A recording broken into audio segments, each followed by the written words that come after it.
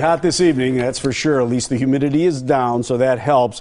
Late summer heat sticks around probably till about midnight, and then cooler air starts to move in. But it won't be all that cool overnight tonight, and we are looking at a chance for a thunderstorm or a shower rolling in. But I think most of the showers will be to the northern part of the viewing area and into northeast Wisconsin. Late in the week, jet stream goes back to the northwest, and that will bring in cooler. Much cooler. Our high temperature on Friday projected to be about 31 degrees colder than what we had today, which was 94. Just missed the warmest temperature of the summer, which was 95. We set that in August and also in July. 90 in La Crosse, where you can see the temperature starting to drop for highs to our north, all the way into the 70s in northern Minnesota and also northwestern Wisconsin. So we're going to see the 70s on Thursday.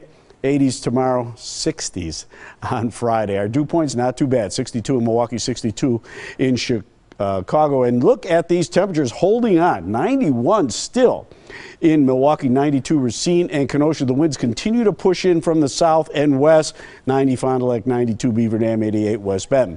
And also in Port Washington. Your overnight low temperatures could see a few scattered showers, maybe an isolated thunderstorm later on tonight. I think we don't see anything down here till after 10 or 11 o'clock tonight. And Viper radar showing the original, or the initial, I should say, showers and storms developing right around Brown County, moving out over the Dorr Peninsula. We'll also have some showers to our north in upper Peninsula of Michigan, even into southeastern Minnesota. And that's right along this front. And you can see that front pushing through overnight tonight. Widely scattered showers along that front. Maybe a isolated shower again tomorrow. Thursday, here comes the real cold air, and that pushes in Thursday night and into Friday when we see our temperatures drop into the 60s for highs. 84 for tomorrow. That's the first initial drop.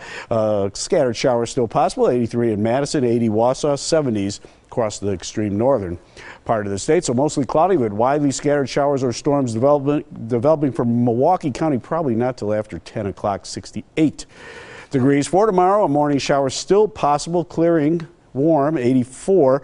Tomorrow night, clear and cool, and 62. And Thursday, another 10-degree drop, mostly sunny, seasonal, and 74 degrees. And then on Friday, another 10 or 12-degree drop to 62 on Friday, with some sunshine, partly cloudy, 66 on Saturday. Sunday could see a shower, 70 degrees. And in our 10-day outlook, we're back up into the 70s for next week. So all in all, that looking pretty good.